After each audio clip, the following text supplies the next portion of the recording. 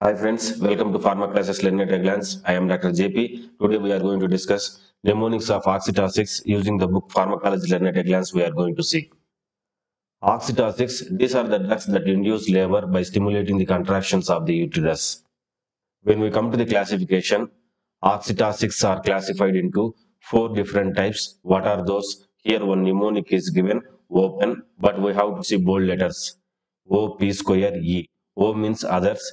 P means posterior pituitary hormone. One more P means prostaglandins. E means ergot alkaloids. Let us discuss one by one.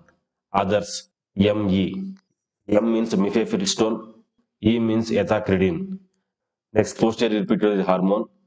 The drugs are dark, but bold letters are D and O. D means desamino-oxytocin. O means oxytocin. Next, prostaglandins. The drugs are medico, but we have to see bold letters. M, D square, C. M means misoprostol. D means dinoprostone. One more D means dinoprost. C means carboprost.